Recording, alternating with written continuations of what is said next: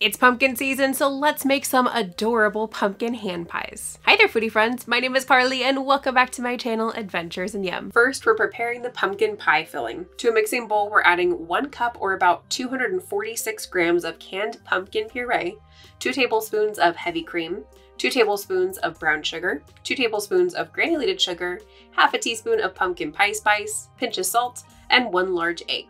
We whisk this mixture until everything is well combined, and then we'll set it aside for now. Next, we're rolling out our pie crust on a lightly floured surface. You can certainly use store-bought crust, but I love to make my own, so if you'd like the recipe, make sure to check out the description for the recipe video link. Once we rolled out our dough to about 1/8 inch thick, we use a pumpkin-shaped cutter to cut the pie crust. Combine the scraps so that we can later re-roll and cut those into more pumpkins. For the first set, I decided to do a mixture of plain pumpkins and, of course, some jack-o'-lanterns. To make the faces of the jack-o'-lantern hand pies, use a paring knife to carefully cut the faces into some of the pie dough pieces. We then spoon some of the pumpkin mixture into the middle of half of the pumpkin-shaped pie dough pieces. I honestly don't measure how much I add, I just go by sight, but it's probably about 2 to 3 tablespoons of filling. However, make sure to not overfill them or else the filling will leak out the side and make a little bit of a mess. Before we finish these fun and tasty treats, if you're getting value out of this video, then please make sure to hit that like button, click subscribe, and ring that bell to be notified about my latest video. Next, we prepare our egg wash. For mine, I use 1 whole egg and a splash of whole milk. After we give that a thorough mix, we brush it onto the pie dough around the pumpkin filling.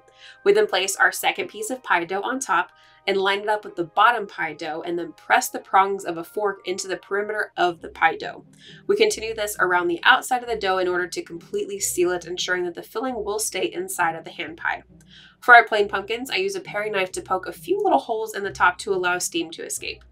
We then brush the tops of the hand pies with more of our egg wash, bake them at 400 degrees Fahrenheit or about 204 degrees Celsius for about 20 to 25 minutes or until they're golden brown. Let's see what it looks like when we break one of these open. The crust is nice and flaky and the inside tastes like pumpkin pie. These treats are so easy and fun to make, especially when you have fun with the faces that you can create on top of the jack-o'-lanterns.